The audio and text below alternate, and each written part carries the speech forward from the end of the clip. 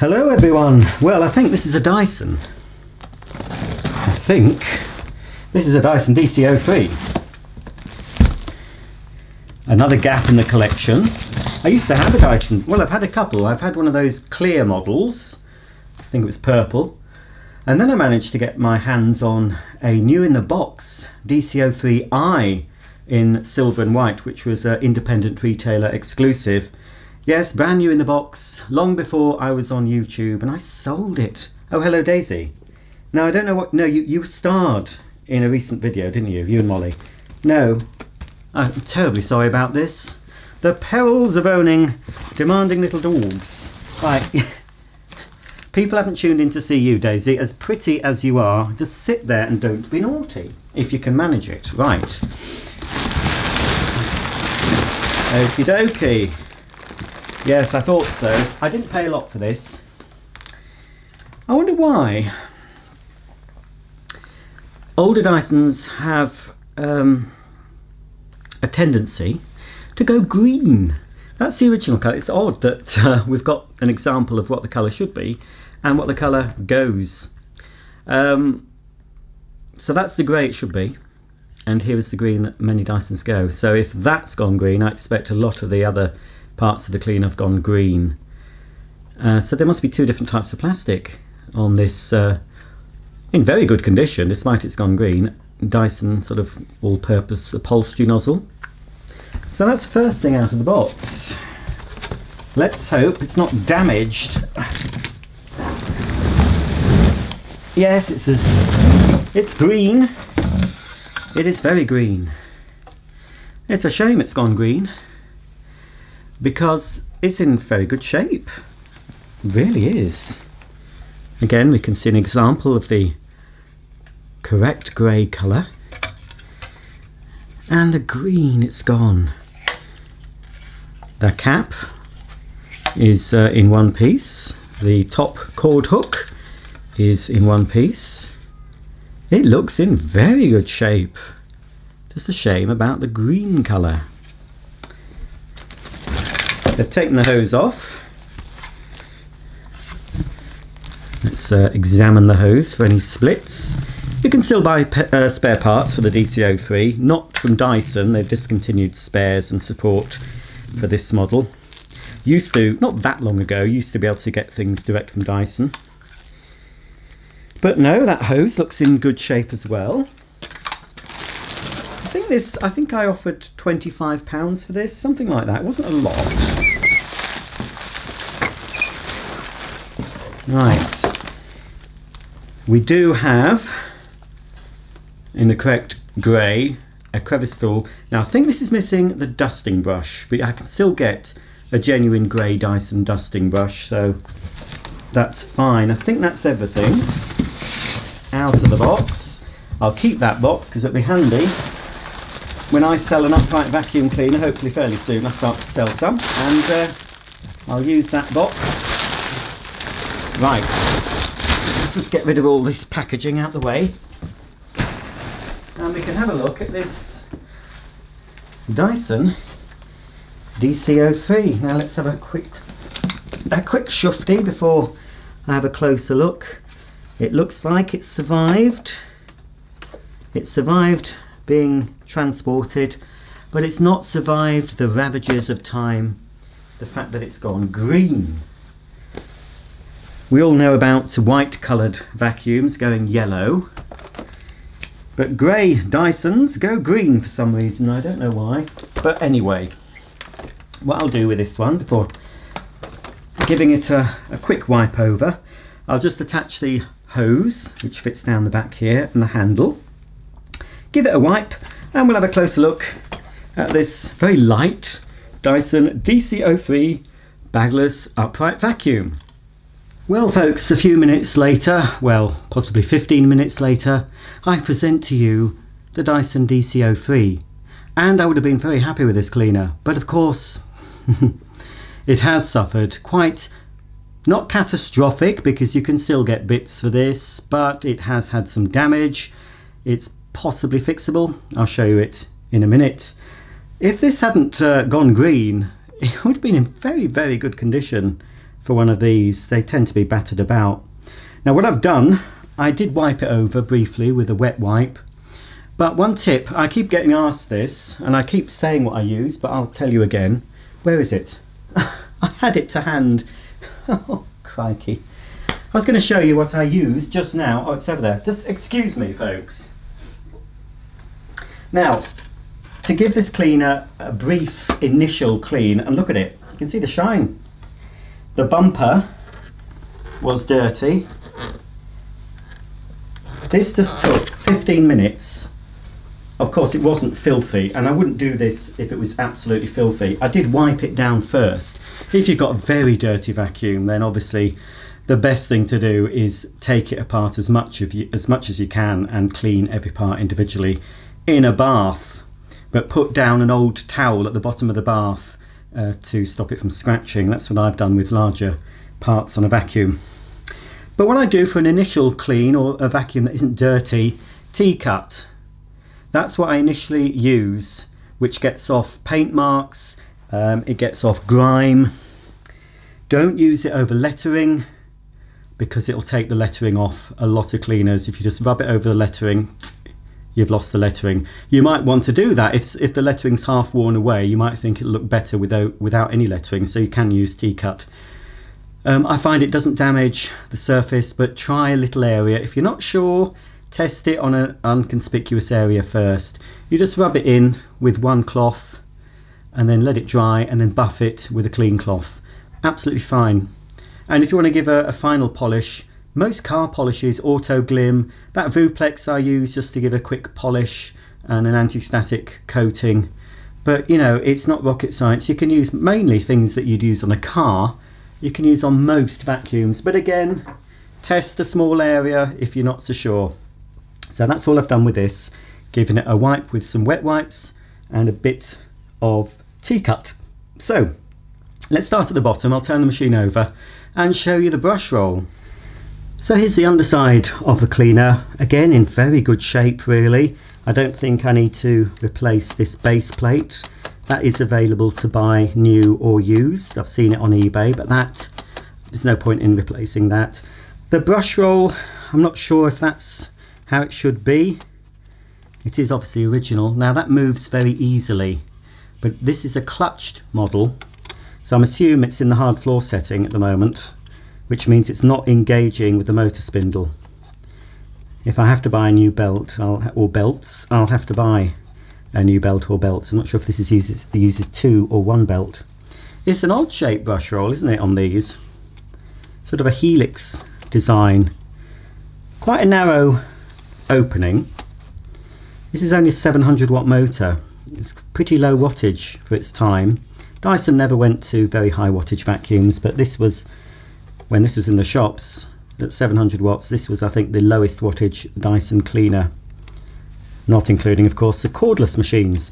So here's the base. It moves to keep it flat to the surface, and you can remove this plate here using a coin or screwdriver and remove these three screw heads. Just turn them to the unlocked position and this comes off. While we're in this vicinity, we'll have a look at the rating sticker.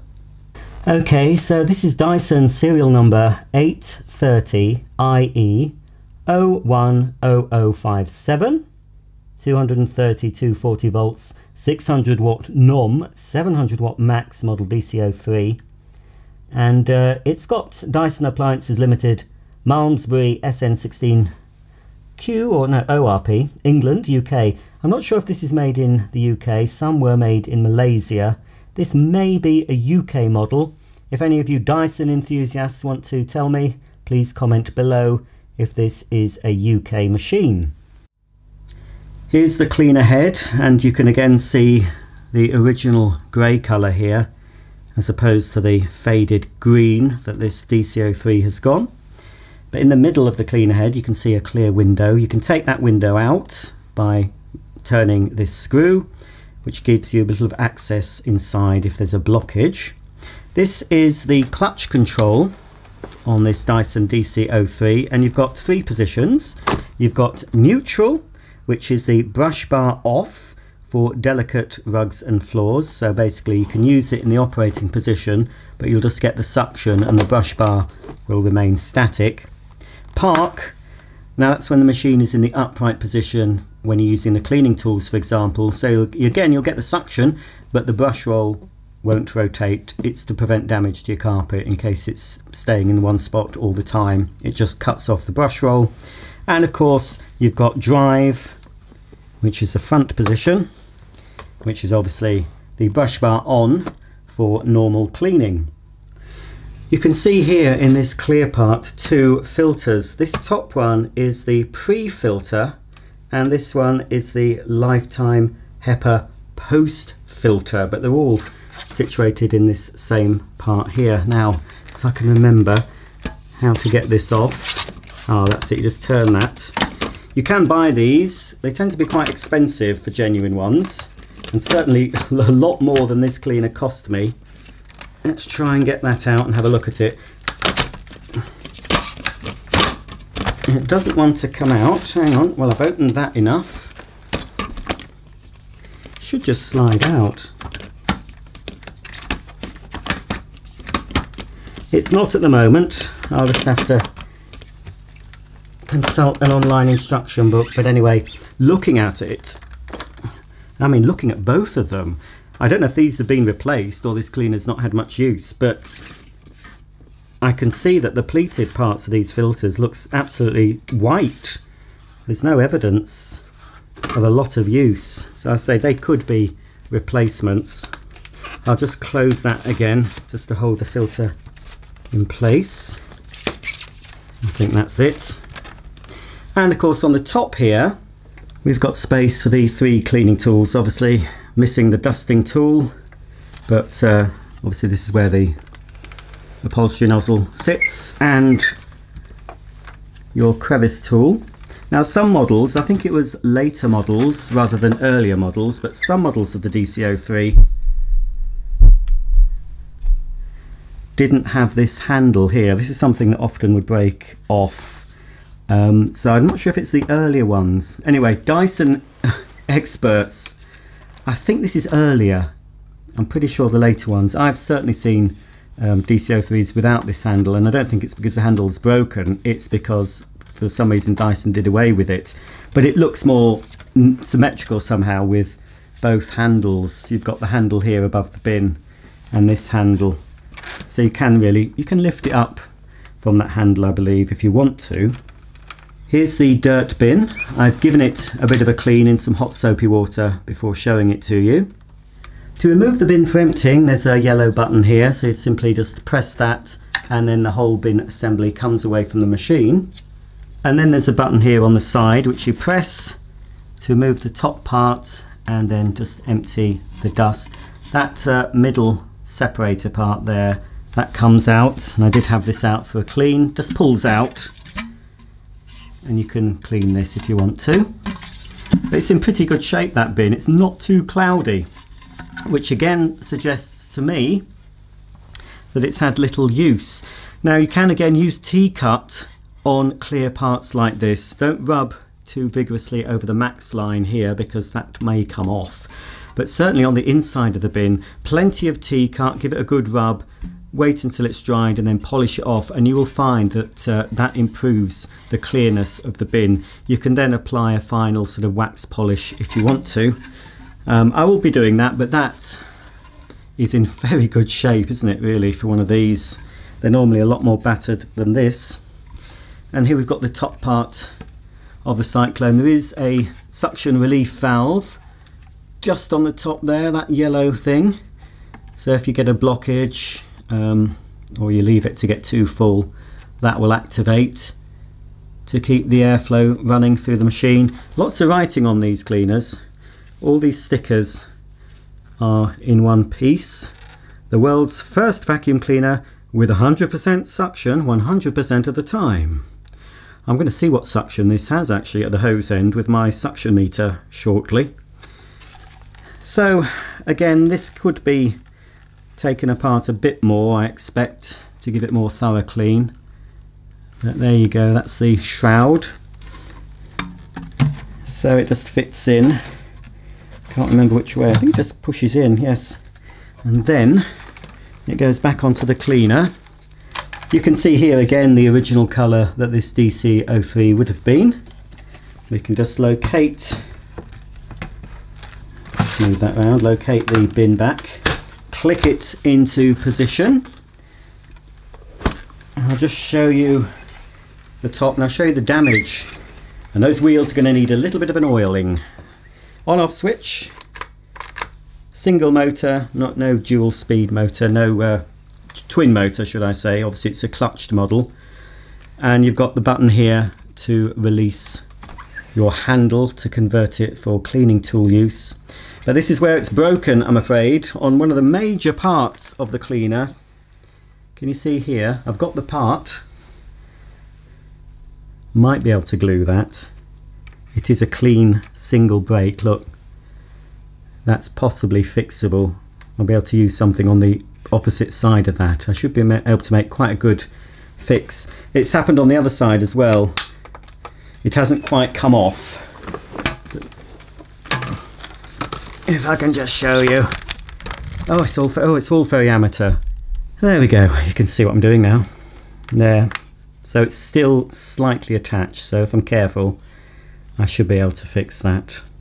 You can see this is where the cord enters the cleaner. Nice matching yellow strain relief for the cord. We've got the original cable by the looks of it, which is nice to see, in perfect condition. We've also got the little cable securing clip as well, and a very nice original Dyson branded round plug. I do like these plugs. That was a little bit grubby when I first saw it, but again, bit of T-cut and a polish up. It looks like new. It's fitted, I think, with a 13 amp fuse. So I think that's all I can show you of the cleaner itself. So I'm going to plug it in and switch it on. The condition of this suggests to me that the motor should sound okay, but you never know. We could have a screamer on our hands or an explosion. We're going to find out in just a few seconds from now. Okay, she's plugged in and ready to switch on at the wall. I'm not sure if it's going to turn on because I don't know if it was in the on position on the switch. Here goes. Right, it's not working, folks. Hopefully it wasn't working because it wasn't in the on position. Now, fingers crossed, it should work.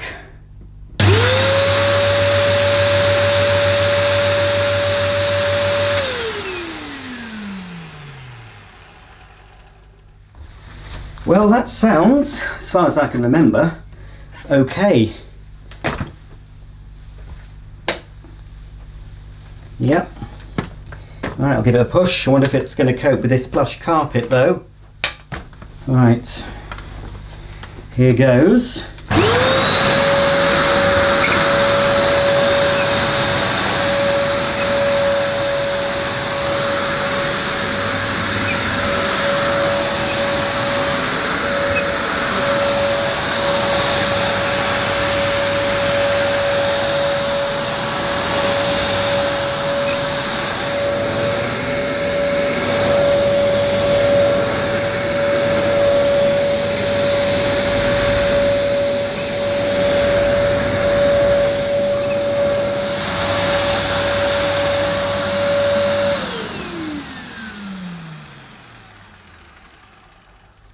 Well, it's easy enough to push on this carpet, but then the brush roll is fairly wimpy on this, and I don't think the suction's that great, but we'll test the suction in a minute using my suction gauge. I'm pretty sure that the brush roll was rotating. Couldn't really hear much going on though, but we'll just switch it on and have a look.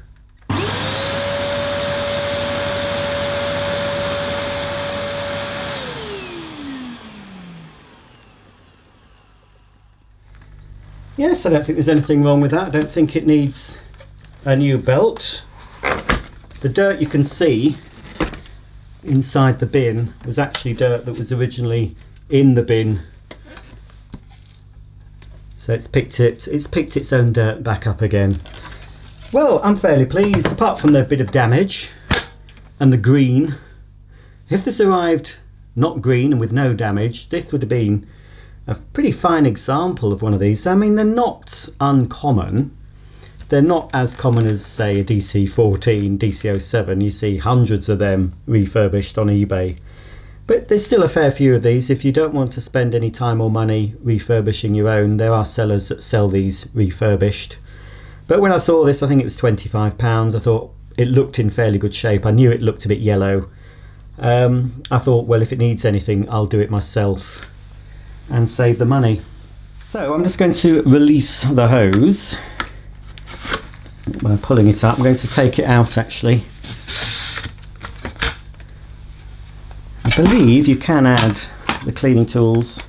Yes, you can. Cleaning tools will go directly onto the end of the hose, which is the way I prefer to use them.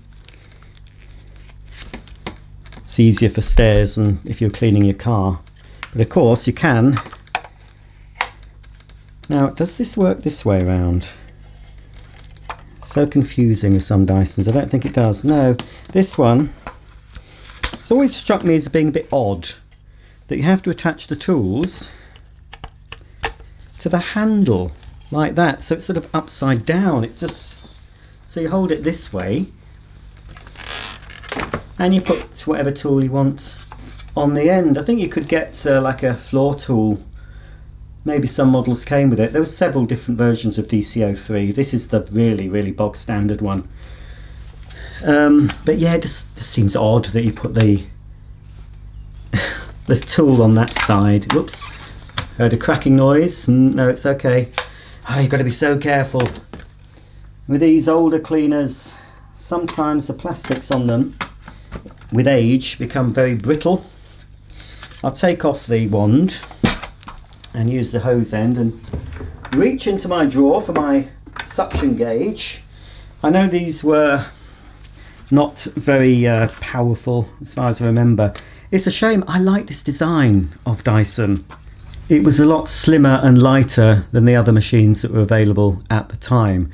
And really, this type of design, I think, would make a very good cordless upright. I know Dyson seem to be mad keen on just keeping the stick type of cordless machine, but why don't they produce a larger machine that's cordless? And I think this type of machine, this shape, or something more updated, would be ideal. It's nice and slim. It does go under furniture better than most of the Dysons because of the much slimmer design of it. I mean, I like it. I like the design of this. It's one of my favourites. I think if you were to ask me, and some people have, what's my favourite Dyson, I probably would still say the DC13, the original, not 13, 15, the original ball. I know it looked over-engineered and complicated, but I just liked it. I liked using it. I've still got one, obviously, a ball animal. You can see that on my channel. Okay, I mean, even after a bit of a clean-up, I don't think the result we're going to get will be much improved, because as I said, those filters do look very clean. I'm going to say under 40 on the gauge. That's my guess.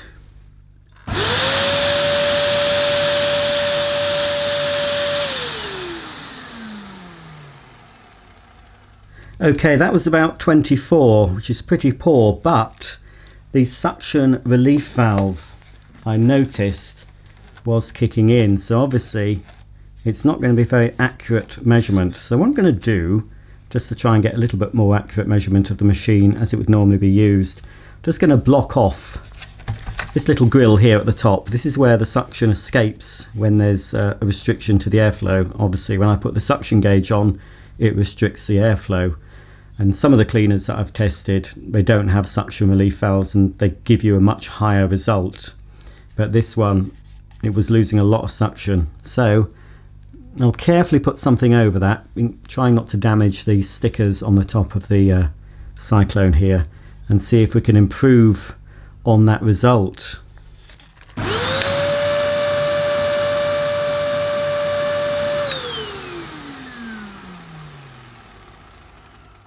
So yes, almost double the suction. It went up to almost 40 on the gauge, so it's obvious that the little relief valve. It's doing its job. It's doing what it's designed to do, to keep the air flowing. I'll just carefully take the tape off. There we go. Right then, well, I'll pop a bit of dirt down. Why not, you know, some dirty dirt, I think. It's time for some dirty dirt on my new carpet. Who cares? I've got plenty of carpet shampooers and dry cleaning systems I can remove any muck with. Let's pop the... I'm not sure if that damage on the top here affects this too much. I think it's still... Yeah, it's cosmetic. It doesn't affect the handle staying in place. That part broken and the other part cracked. So, yeah, it's not too bad. Right then, folks, let's pop down some dirty dirt.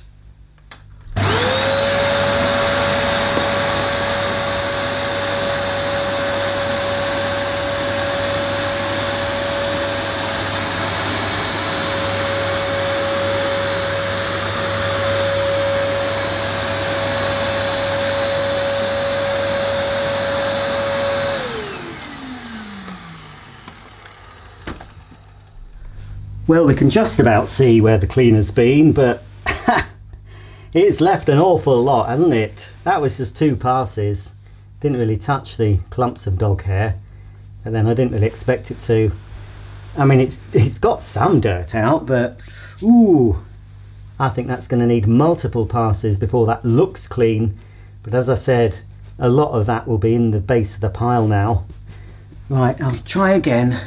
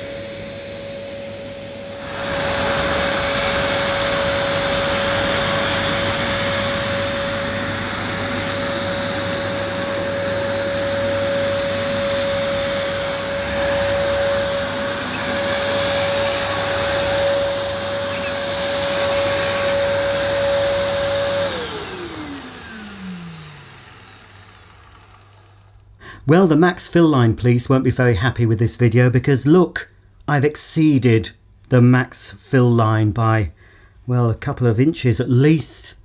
Naughty boy! I should be punished. But it's a rather fetching effect, isn't it?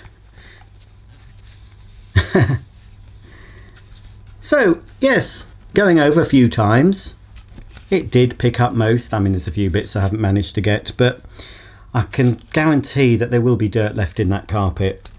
Not the best Dyson, this, but it's one I like for the design of it. I like the fact that it's slim and light, goes a lot flatter to the floor than other Dysons of that era. So it's nice to have. It needs a little bit of work, but not a lot. The motor sounds, I think, how it should. Quite noisy, but it doesn't sound too bad. But there you go, another gap in the old collection filled with the Dyson DC03. If you have any comments or questions about this Dyson, please comment below. And I'll see you all very soon for the next video. Don't forget to subscribe, click the bell icon, thumb up, thumb down. Follow me on Instagram and Twitter if you so wish. So that really is it.